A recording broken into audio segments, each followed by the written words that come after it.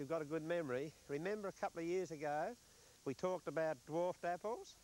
I planted them in containers, and there they are. This one here is a delicious, and that's ready to use now. This one here is a Jonathan. I think they've got a magnificent, or that's a magnificent idea, to grow one of your dwarf fruit trees in a container. These here are now ready to give me the fruit and then feed.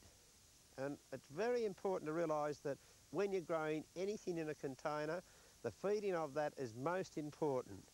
If I didn't feed these, they certainly wouldn't have produced the fruit that they've produced. This one here is a peach. I think we did have there's one. There's a peach there. This is the dwarf double pink peach. Magnificent when it's in flower, but also it produces a fruit. Now that has been in this container.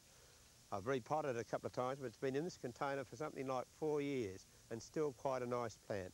Why don't you talk to your local nurseryman about some of these dwarf-type fruit trees and give consideration to growing them into a container?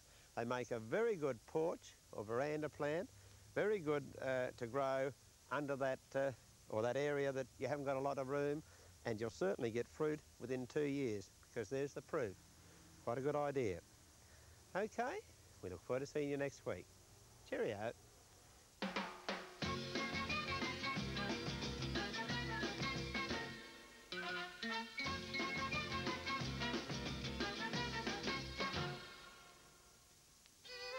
Monday on ABC, it's the return of the classic comedy 40 Towers. John Cleese stars as the bumbling Basil Fawlty in everyone's favourite comedy of errors. Followed by the humour of Yes Minister.